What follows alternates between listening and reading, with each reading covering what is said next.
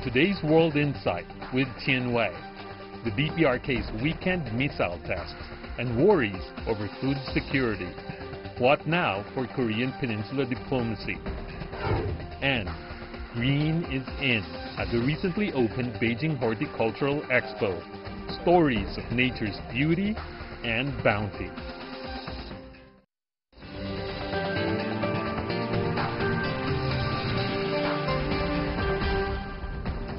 Hello and welcome to World Insight with me, Tian Wei. The program is coming to you live on CGTN.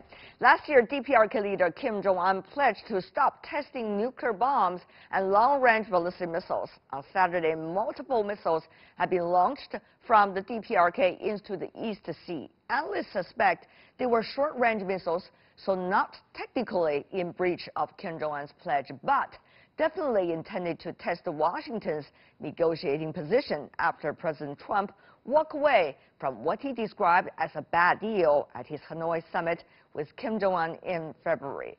For more, let's take a look.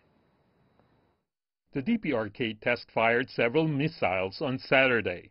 The launch happened amid stalled negotiations between Pyongyang and Washington. But the U.S. president insists the two sides will reach an agreement. On social media, Mr. Trump played down the test, saying, "I believe that Kim Jong-un fully realizes the great economic potential of North Korea and will do nothing to interfere or end it." The White House says it is following Pyongyang's actions and will monitor the situation. Meanwhile, Japan's Foreign Minister Taro Kono spoke on the phone with U.S. Secretary of State Mike Pompeo. Japan says the DPRK's projectiles didn't pose a threat. South Korea had been keen on easing financial restrictions on the DPRK, but struck a tougher tone the day before the launch. The logic is very clear. The sanctions are there because of North Korea's nuclear and missiles program, and therefore there has to be some visible, concrete, substantial action on that track for the global community to do anything about the sanctions. Nuclear diplomacy on the Korean Peninsula has been in limbo ever since Mr. Trump walked away from what he described as a bad deal at his Hanoi summit with Kim Jong-un in February. The DPRK leader and Russian President Vladimir Putin recently discussed reviving the long-stalled six-party talks that include Russia and China, though the U.S. has ruled that out. The only thing that's clear is that the DPRK needs money, and fast. The United Nations released a report on Friday warning the DPRK has cut food rations to their lowest level ever for this time of year and may be forced to further slash them without international aid. It is estimated that about 10.1 million people, around 40% of the population, are considered to be food insecure and in need of urgent food assistance. The UN says the severe food shortages follow what its key food agencies describe as the worst harvest in a decade. U.S. Special Representative for the DPRK, Stephen Biegun, will travel to South Korea and Japan next week for talks aimed at finding a way to break the nuclear diplomacy deadlock.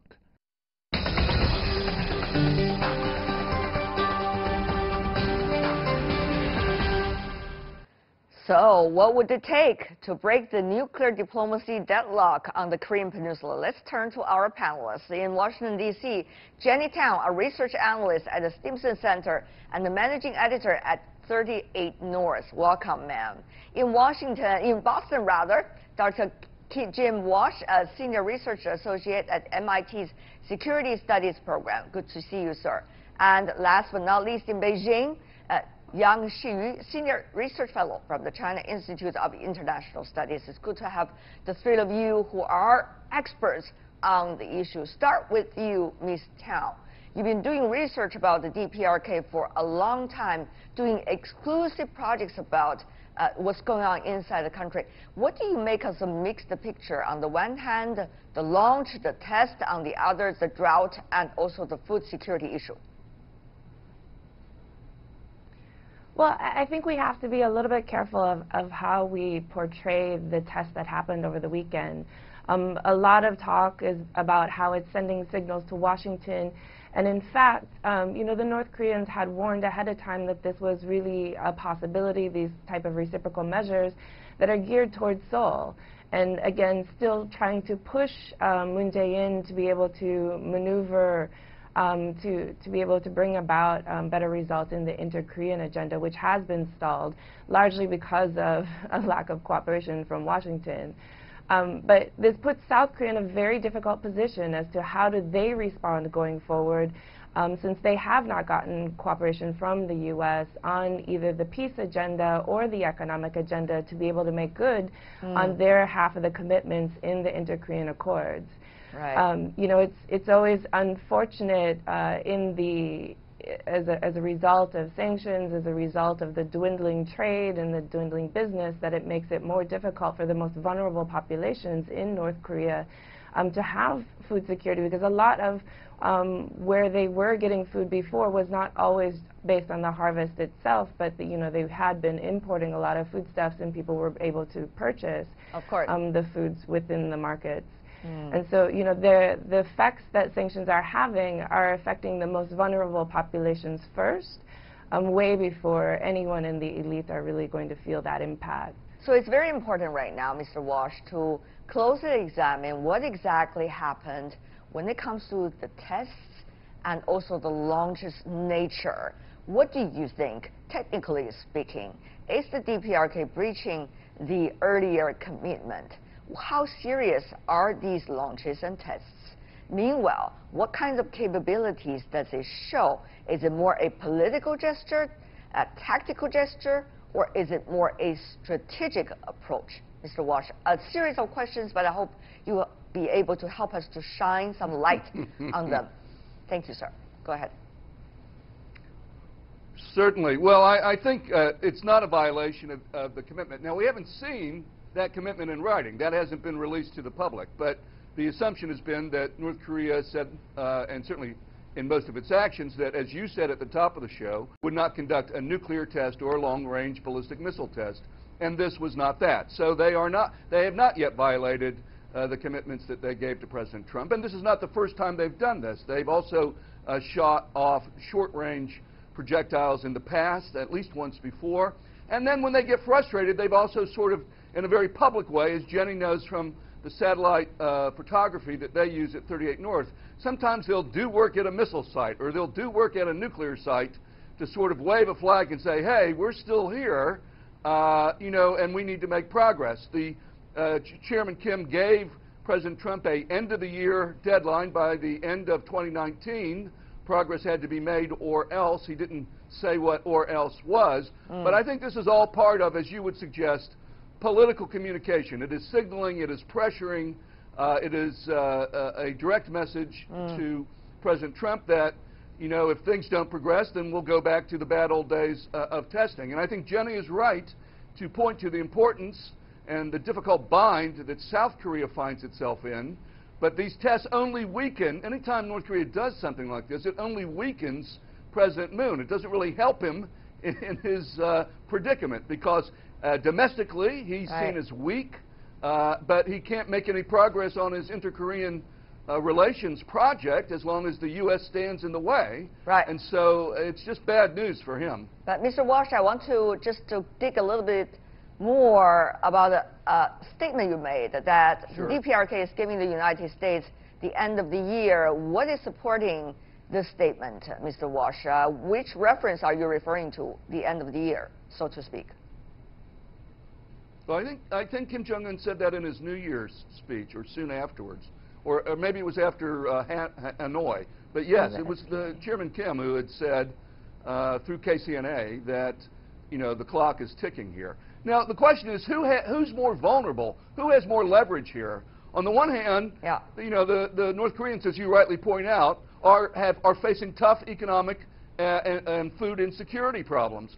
On the other hand, the president doesn't want to lose what is essentially his only foreign policy achievement, which is to stop the testing. And so each side is playing this game of chicken. My own preference is that they get back to the negotiating table. And unfortunately, that has yet to happen. We're talking to our allies. we're not, the U.S. and North Korea are the ones who need to be talking. Okay, and Mr. Yang, you've been listening attentively to your two other colleagues. Yep. Now, here's the thing. China, of course, play a big role in terms of trying to make peace on the Korean Peninsula. We're going to talk about that a bit later, but what is your judgment and assessment of the latest situation? Are these all tactical moves by both sides? You heard about the tests and the launches coming from Pyongyang, in which the Chairman Kim personally monitored, according to the latest media report. Certainly that is some kind of gesture when he's personally involved and want to make sure that message is being heard. Meanwhile, Mr. Yang, from Washington's perspective, you heard the other side, together with the allies such as Japan, trying to brush off, saying it is not necessarily significant, the tests recently by the DPRK. So are both sides doing tactical moves and rhetorics for now, Mr. Yang? I will say by this way, it is a really technical move or technical action, however, containing a strategic signal. Technical action means this test, no matter it's a ballistic missile or something else, the key phrase is the short range. Short range means no violation of any rules or resolutions by UNSC. So no violation, and that is not provocative. However, strategically, the latest intensive military actions, drills, or tests really send a signal indicating Pyongyang is doing or preparing two options. One option is the previous one, say continue to dialogue with the U.S. But on the other hand, start to prepare for the other way. Just like the top leader Kim Jong-un indicated repeatedly, they are trying to seek for the so-called new path. Now, no one understands clearly what does it mean by new path. Right. However, the latest tests really indicate something composed for the new path. That means they may return to the previous style of engagement, confrontational engagement with the United States. Sometimes it's strategically winning in a way, Yep. to be vague in terms of the phrase that you use, so that there will always rooms to maneuver, of course, for later use. Mr. Yang, I want to continue to ask you another question. That is, you see about the possibilities between the United States and the DPRK, and yet the timetable, despite of the fact that Mr. Walsh talked about the end of the year as being shown through the DPRK side in the New Year speech, but to what extent, about what, at what time, that timeline, at least to the public, is not known. So what can we understand about the nature of this? Are both sides also having the possibility that they try to show to their domestic constituencies through whether the actions they've taken so far or the rhetorics they've been spreading so far? Remember, President Trump said in his latest tweet, no matter what, he said, a deal will be done. That's what he said. Mr. Yang, your thoughts?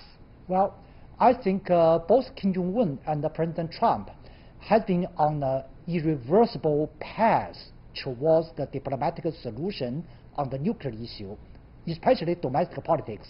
For Trump, he has input a lot of political capitals in engaging with Kim Jong-un. And by the same token, Kim Jong-un has input a lot of political capitals to engage with the United States. For example, he has declared no need to more nuclear tests and more ballistic missile tests. And they even removed the nuclear test side. And that situation has made extremely difficulty for Kim Jong-un to return to the previous one. That is why both President Trump and Chairman Kim want to keep the dialogue door open. Yeah. So that is the situation. However, for Pyongyang, they said, we can wait till the end of this year. I think that is their true intention. So before end of this year, that's not propaganda. That's Right. not tactics. That's a true intention. Say, before end of this year, it's worse for Pyongyang to wait for the opportunity of resuming dialogues. Right. For the next year, for Pyongyang's calculation, U.S. will fall in a mass presidential campaign, right, and a lot of uncertainties. At that time, it's no worth talking with the existing president.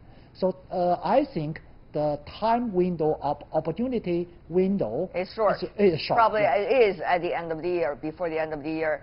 Ms. Tao, I want to go to you about that too, about the timing and about the time schedule that the two sides have to, at least in the hearts, come up with something, if not in paper, showing to the public. Ms. Tao. Yeah, I think as much as Kim Jong-un has said he would give the U.S. until the end of the year to come to the strategic decision on the U.S. DPRK side of the equation, the problem is I think our timetable is actually much shorter.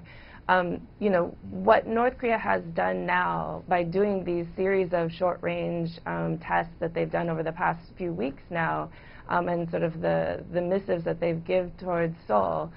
The problem is that this is all it makes it very difficult now for South Korea to justify continuing to postpone military exercises, the joint military exercises. And so I think if we go back to the Ulchi Freedom Guardian the way that it was done in the past, back in 2017, for instance, this summer, it's going to reverse a lot of the political goodwill and a lot of the intention to move forward. It's going to reverse a lot of that. A path that had been traveled earlier may not be the path that can be taken anymore as circumstances are changing. It seems that you're suggesting that is now. But I want to further ask you a question related to that, which is what Mr. Walsh mentioned in his statement earlier, which I think is extremely interesting and intellectually discussable. That is whether both sides are matching or measuring each other's capability of leveraging. Because we all know, of course, in a negotiation, the more you can leverage, the better. However, in a negotiation, it is also true if both sides have one common goal, there could be differences in the capabilities of leveraging. But as long as they have a common goal, both sides will work toward that, despite of the fact they have different capabilities.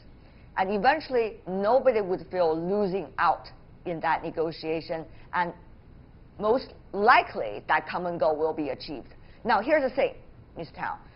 Whether the two sides are still trying to measure their leverage capabilities toward one another, or they are willing to work toward a common goal, I think that is the issue here. That is what we are really talking about. Ms. Tao.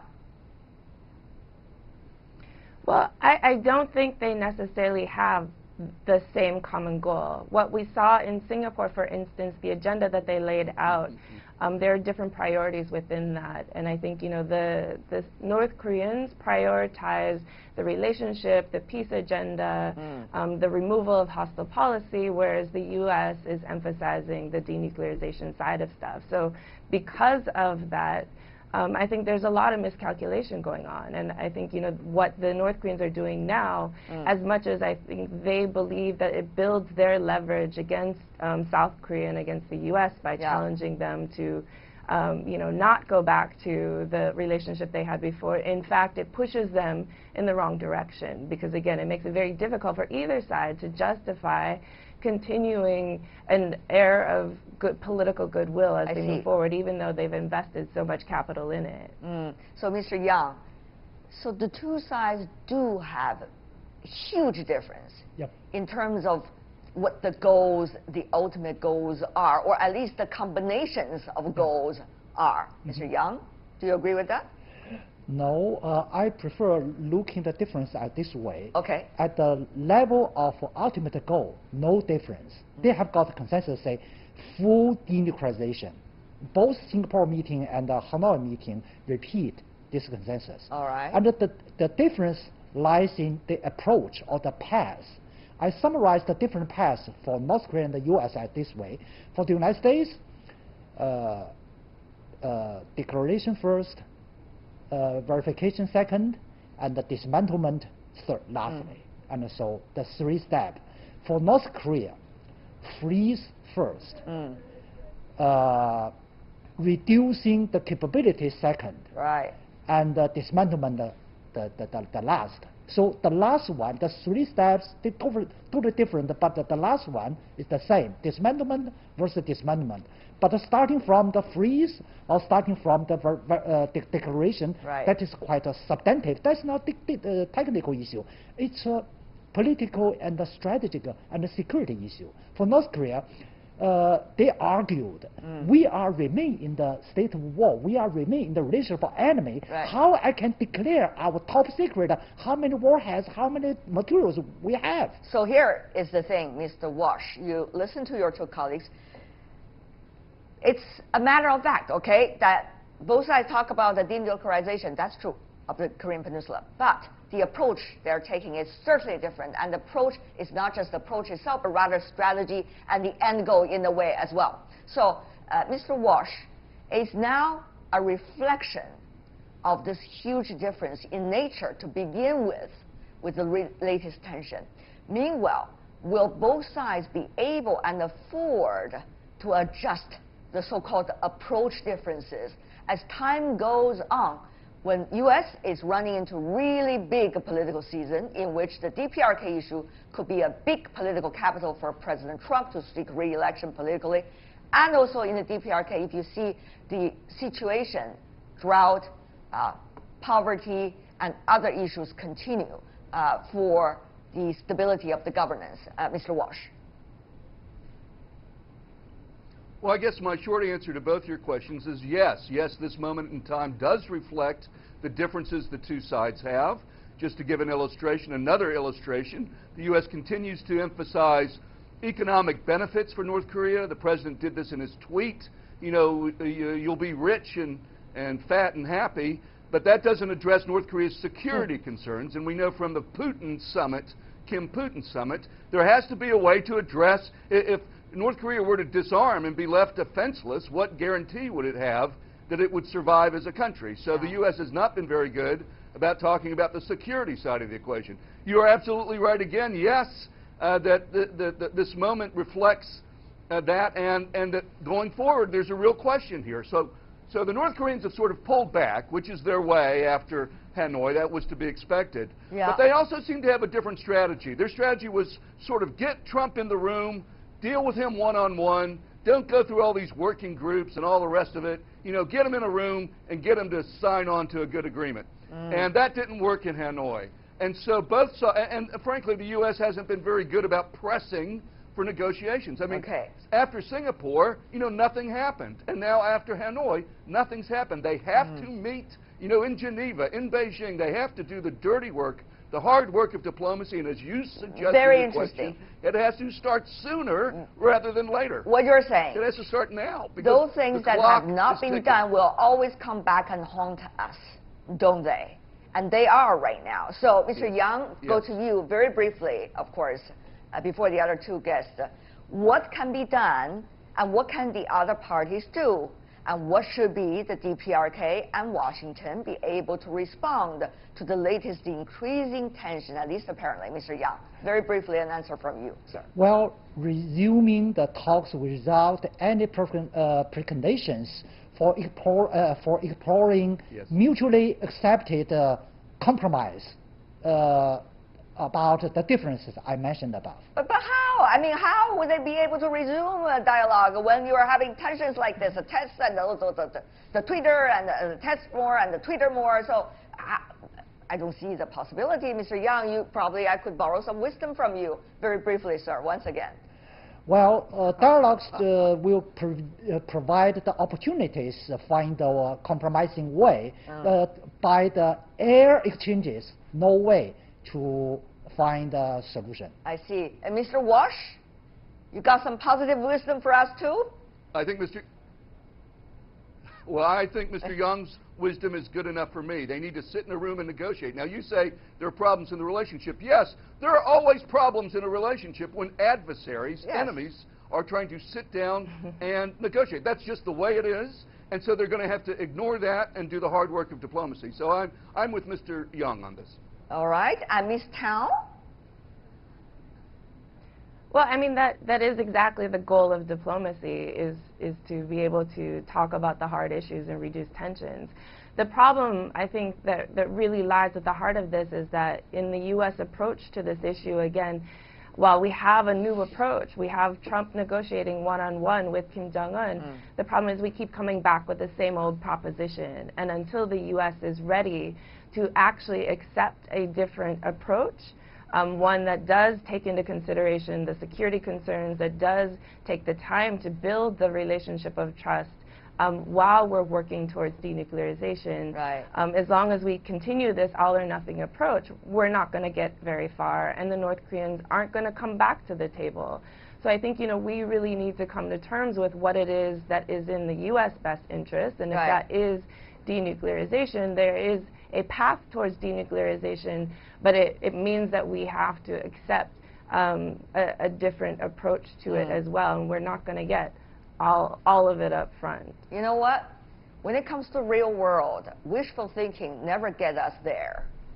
There has to be a lot of hard work and sometimes compromise. No matter how difficult they are, they always eventually serve a much bigger and better purpose. For now, I want to thank the three of you. I mean, I've been having you guys on the program over and over again at very difficult and critical times of the Korean Peninsula nuclear issue, and every time talking to you, there's certainly wisdom that can be learned. Thank you once again for your insights. Yang Xi-yu, Jenny Tao, last but not least, Jim Walsh. Really appreciate it. Thank you. And you're watching World Insight with me, Tian Wei. Still to come on our program. Green is in at the recently opened Beijing Horticultural Expo. Stories of nature's beauty and bounty right after this break. Right here.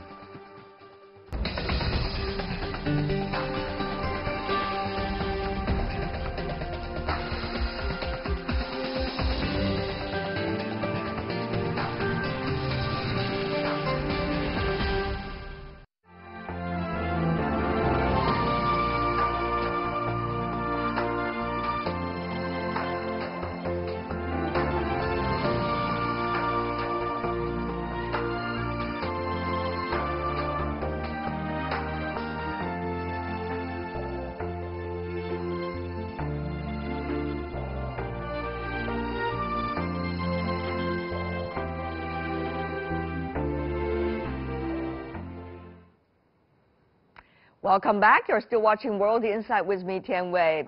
Live green, live better. That's the Beijing Expo's motto and theme for the Horticultural Expo going on here in the city. It's seen throughout displays focusing on sustainable practices. Exploring the expo is like traveling around the world. Earlier, I toured the International Pavilion, one of the event's biggest attractions, bearing in mind the relationship between human beings and Mother Nature. Take a look. Nature does not hurry, yet it accomplishes all. That is believed to be said by Lao Tzu, an ancient Chinese philosopher more than 2,500 years ago.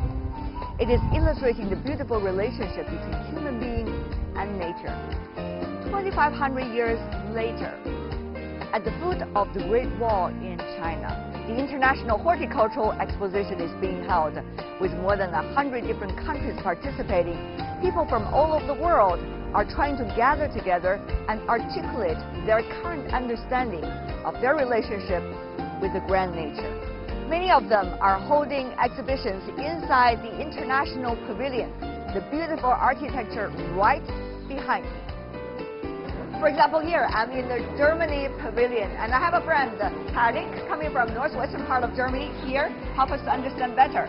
So what's going on here? It seems a lot of projects at the same time. Yes, well, this is just one project. We have an example right here. It's from the west of Germany, from the Ruhr area, and it is about renaturalizing the former industrial area into a green habitat. So have you ever visited there? I have been there actually and visited a museum that's also at the site, and I also went down a mine. And over here you can actually take a ride down the elevator into the mine and see what fossils you will find along the way.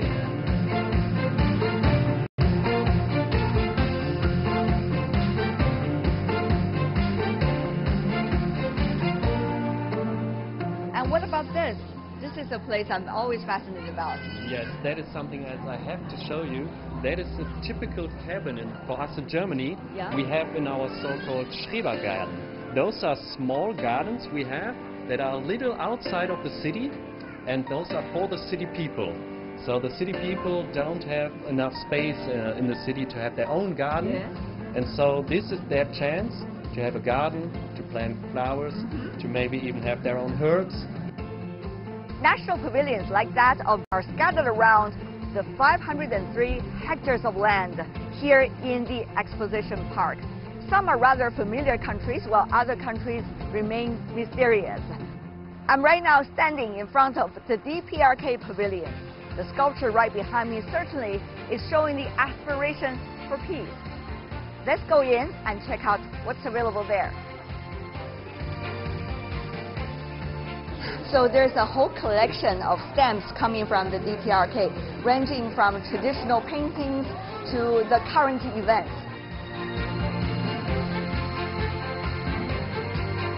So this is a nice handicraft coming from the DPRK, a traditional story about how young couples got to know each other and have a beautiful life. And certainly this is the Kungang Mountain in the DPRK, Mount Kungang. So when you are at the International Horticultural Exposition, where you have people from more than 100 different countries and regions around you, there could always be beautiful surprises. Well, so tea drinking nation, China is also becoming a huge market for coffee. I explore the journey of both beverages from the plantation to the cup at the Horticultural Experience Pavilion. Take a closer look at that too. They say it is always up to ourselves to live life to the fullest. But the question is how?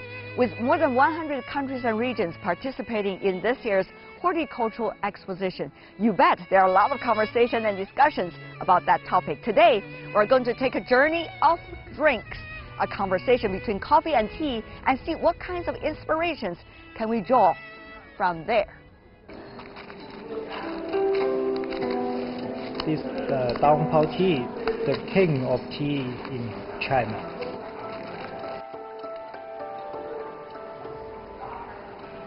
Please smell it.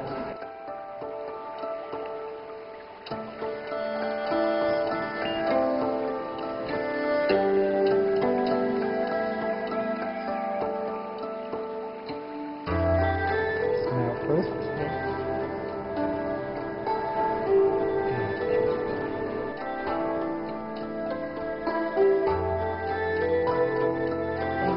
Wonderful. I really wonder, what does tea mean to you? Inner peace and clear mind.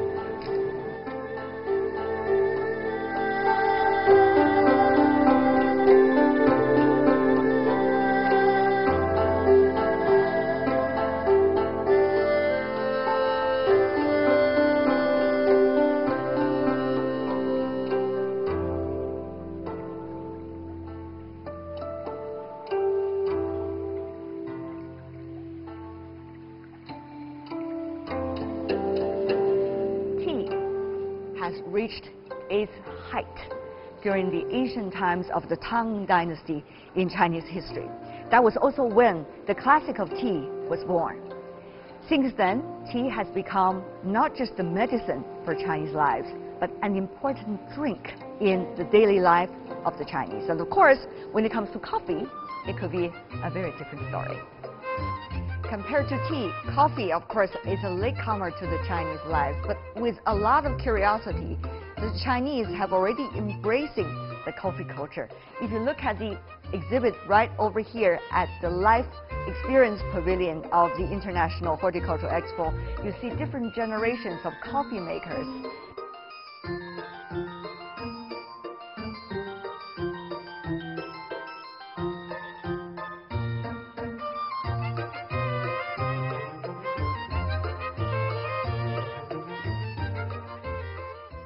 Both coffee and tea have languages of their own. However, when you're sitting here in the beautiful afternoon of the Horticultural Exposition here in Beijing, a natural conversation and dialogue is already taking place between them. Well, with the spring season now in full bloom, it's the best time to visit gardens. Let me take you to a special garden. Not your typical beautiful landscape, but rather a patch of green and flowers rich in life and nature, with all plants coming from the countries that are active on the Belt and Road Initiative. Let's take a look. They say beauty is in the eyes of the beholder. However, when you come into this expo, you realize it's not just the narrow meaning of beauty, but rather how we are interacting with nature and what we can do to bring nature closer to us. They say the best example of that is reflected in this garden right behind me, one designed by a British landscape architect who claims himself to be a crazy conductor of an ensemble of plants. Let's check it out.